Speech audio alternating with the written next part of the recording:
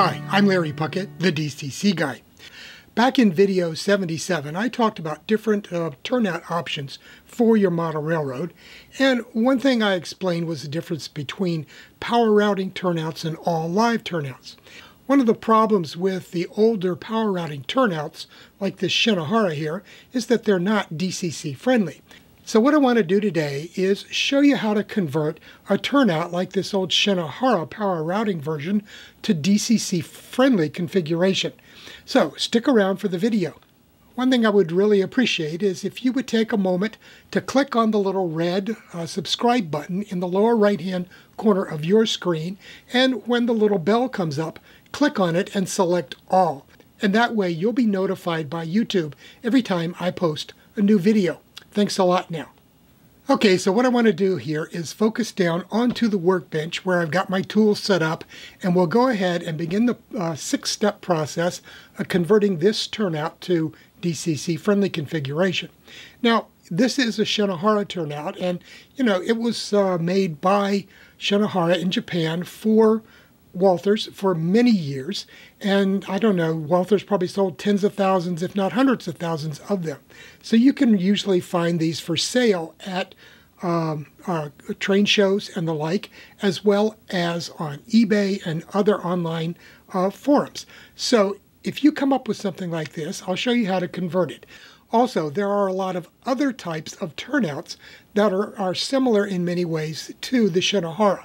So the things that I'm going to show you how to do today, you can apply to other types of turnouts that have the same kinds of problems. So don't turn the video off just because you don't have a Shinohara. If you have a power routing turnout that is not DCC friendly, a lot of the things that I'm going to show you today will be useful to you. So let's go ahead. I'm going to focus down onto the workbench and we'll go ahead and get started. Okay, the first step in this process that I want to start with is isolating the frog, because that's one of the primary considerations here, is to be able to set this frog up so that you can power it off of a tortoise switch machine or some other device that's going to allow you to power route just the frog itself. Now the way I do that is I take a Dremel tool, but you could just as easily use a razor saw to cut across the rails here and create gaps that are going to isolate the frog itself from the frog rails and the closure rails. So I'm going to turn on my Dremel tool. This is going to be loud, so hang in there while I cut this.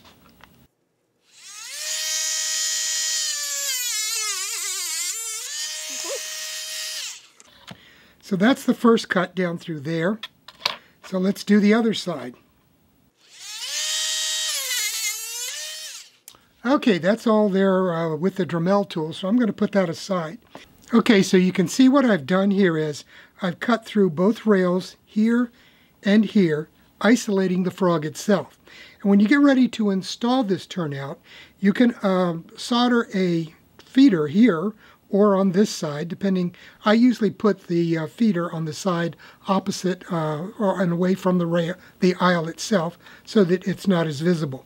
But at any rate, once you get this cut, then this frog is isolated and you can power it directly from a frog juicer or from a tortoise switch machine or various other devices. So it's fairly straightforward to do this.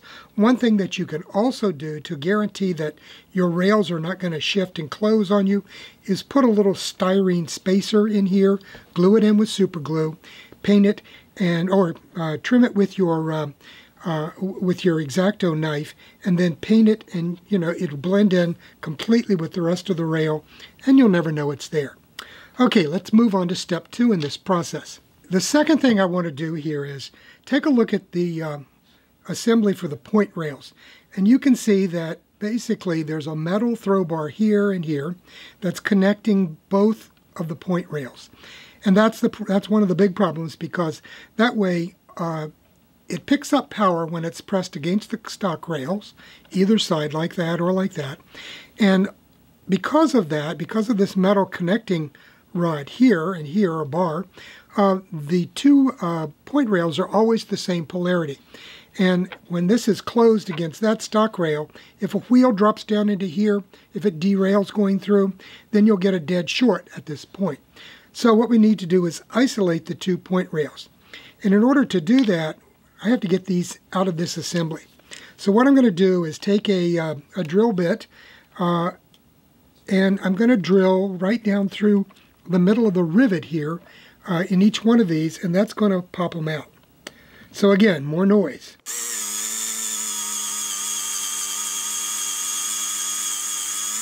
Okay, that's the first one. So you can see that lifts right out now, and we can discard that throw bar. Okay, so we have this point rail assembly here, and as you can see, it's soldered here on the back side. And what I'm going to do is take my soldering iron and just disconnect those two solder joints. So let's see here if I can get these out without burning myself. There we go. And there, so that's done. And now there and there. Okay, so that part is taken care of now. So let's move on to the next step. Now, if you look real close here between the 2 closure rails, there's another metal strip embedded in the plastic ties. Okay, now we've got to get that out of there, or at least remove part of it, because it's going to make a connection between these 2 rails and short us out when we convert it to DCC friendly. So let me go ahead and get that ready to come out. Okay, so what I'm going to do to get this out of the way is I've got my Dremel tool back out, and I'm going to cut through the metal bar right here and right here on each side, and then we'll just pull it out of place.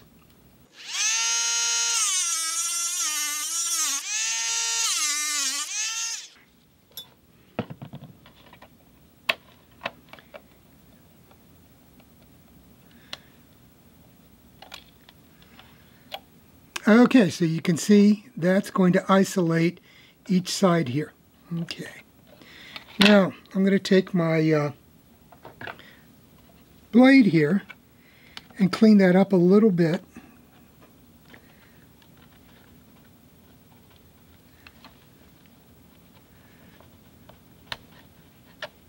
There.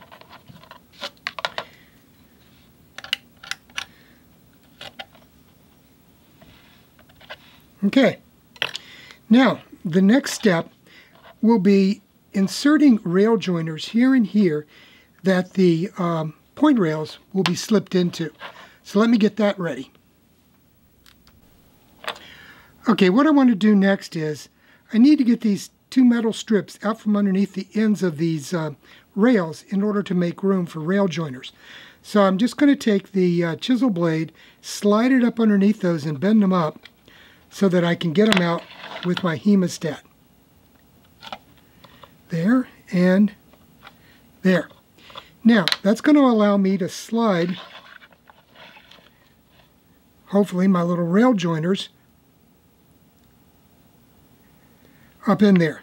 So I'm just putting these on the end of a hemostat, and let's see if we can't slide them into place. Okay, so what I'm going to do now is I've got my little my point rail in my hemostat, and I'm going to slide it up into the rail joiner. Okay, just like that. And let's get the other one and get it inserted as well. Okay, now that needs to be tightened up some. So all you have to do is just squeeze the rail joiner a little bit, and that's going to leave it a nice tight joint, but still enough so that this can flex. You want to be able to move those little those rails. Now, in order to replace the tie, we have to come up with something that we can solder to make the connection between the point rails and the throw bar itself. So what I'm going to be using here is a PC board tie. These ones I have are from Clover House, and it represents a 9-inch wide tie here. And you can see it's a piece of phenolic compound board of some kind, and on both sides it's got copper cladding. And what I've done here is I just cut off a strip about a 1/4 inch wide of the copper, and then when we get ready to do the soldering, we'll be able to solder the point rails to each side of it, and then we'll have this section in the center that has no copper, so it will insulate the two point rails from each other. And then I'm going to drill a hole right here in a minute for the throw rod that's going to come up from the tortoise switch machine that will allow me to throw the points. So let me go ahead and we'll take a look at that, and I'll get out my drill and we'll drill a hole here for that throw rod. Okay, let's go ahead and drill the hole here.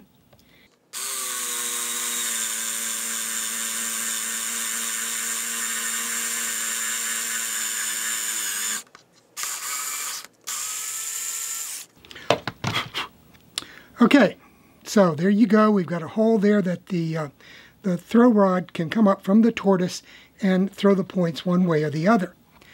Okay, so all we have to do is slide this in here and hold it while I set it back down on the workbench, and then get it centered up, and we'll go ahead and go through the process of soldering the point rails to that copper cladding. So what I'm going to be using is this Kester solder. It is a 62% tin, 36% lead, and 2% silver solder. Okay, so that silver is going to make it a little bit harder than your normal solder would be. So it's going to stand up to repeated movements and closures of the rails.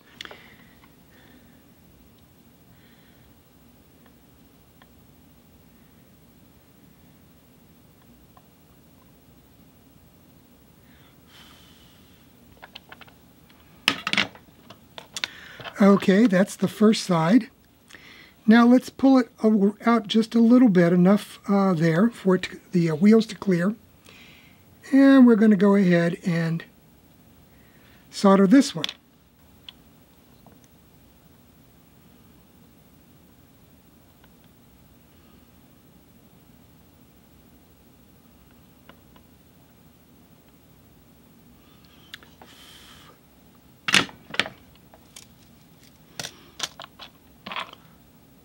Okay, as you can see now, let this cool a little. I can now throw my points left to right. They're not coming out of their joint here, so we've got a good fit. And I think there's enough clearance on each side there for wheels to easily clear that rail. We don't want, though, to depend on a physical connection between the point rails and the stock rails for power. So that'll be the next step. Let's flip it over and make a connection. Okay, so here on the back side of the turnout, I have made a cut through the plastic webbing underneath of that connects the two ties together here, so that I've got bare metal, the bottoms of the rails are exposed between this stock rail and this closure rail and that one and this one. So what I'm going to do is make a connection here electrically. I'm just going to solder a piece of solid wire between each stock rail and each closure rail. And that is going to give me electrical continuity between the two. So those stock rails will provide the power to each closure rail. So they will always be the same polarity. These two will always be the same, and these two will all be the same. So what I have here is a piece of 20 gauge solid wire, and I'm just going to make a solder connection here and a solder connection here. So that needs to be a little bit shorter for each one of those to work. I'm going to pre-tin the spots on the bottoms of the rails where I'm going to make these connections before we get started.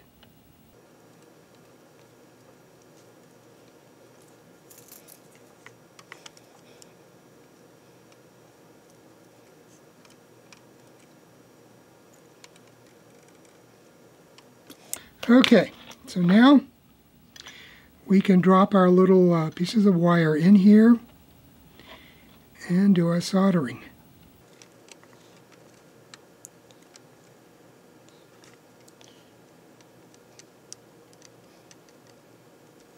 Here's that other one.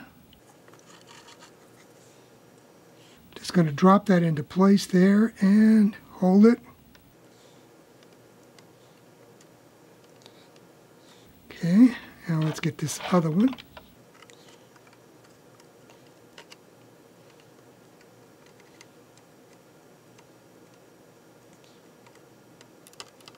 Okay, now you can see we've got the electrical connection between the two stock rails and their closure rails. So that's going to provide the power here. Now, the next step in this process, at this point, we've provided power between the stock rails and the closure rails on each side, and that should give us a good connection through the rail joiner here. However, just in case, what I want to do is I want to make a connection between the closure rail and the point rails on each side. So let's flip it back over, and we're going to run a wire between the solder connections we just made here and a point on the bottom of each one of the point rails. So let me go ahead and I'm going to pull out some very thin wire. This is 30 gauge wire. That I was using was 20. So we'll go ahead and pull out a piece of 30 gauge that can go from here to here without any problems.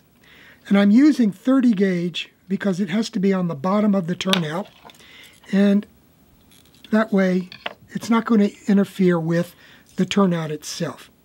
So I'm going to go ahead and clean this off here. Okay, we've got that one. And let's cut a second one the same length. Okay, that one. And there.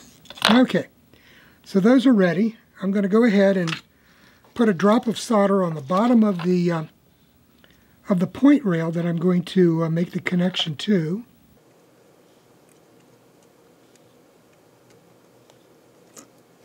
And then we'll do another one on this side.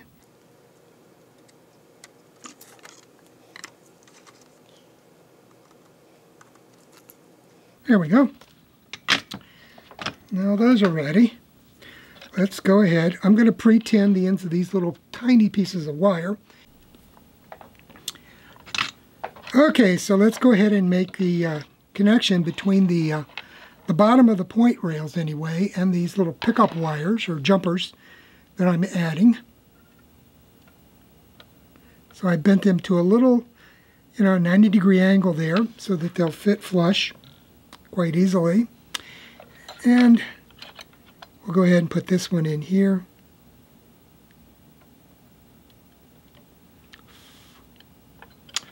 Okay, so you might not be able to see those because they're black on dark brown. Okay, so the next step then is to bring those back here and attach them where I made those connections or those jumpers between the stock rail and the closure rails. So what I'm going to do is bend those down and get them ready to make that solder connection there.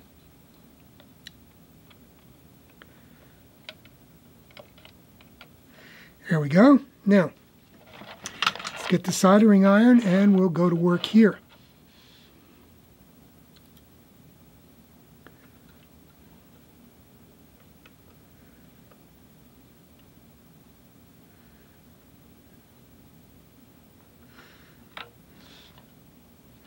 Okay, that's a good solid connection.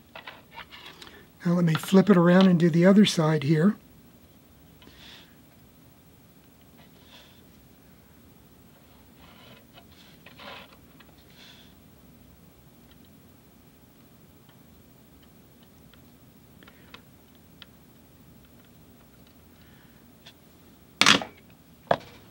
Okay, so that's all there is to it. So now we have our connections between the stock rails, the closure rails, and then between those guys and the point rails themselves. So these little point rails are going to be the same polarity as the adjacent stock rail and as the closure rail that they're attached to. And the same thing on this side. Okay, so no problems there. The final step will come when you get ready to install this turnout, because you'll have to make a feeder connection to your frog itself and drop that down and connect it to whatever you're using, a tortoise or a frog juicer or whatever, to provide power to your frog itself. The connections here are going to be made when you make a solder joint connection between your rails and your running rails here on your turnout. And the same thing at the other end. When you connect the two rails at this end to your running rails on your layout, on the rest of your layout, they will provide power to the two stock rails and feed right on through. So that's as simple as it can be. And like I said, you can use this on any turnout of this type. It doesn't have to be a Shinohara. It can be any kind of power routing turnout that is set up like this. And again, refer back to video 77 where I described turnouts. Also video 76, I talked about them some there as well. So that should do it as far as converting these to a DCC friendly version. I hope that gives you an idea of how you can go about converting your older turnouts to DCC-friendly configuration so that you'll be able to use them with your DCC rolling stock and the like without the concerns that come with using the older power routing turnouts on your layout. So that's all for now. Have a good week, and we'll see you the end of the week on Friday with a new video. Bye now.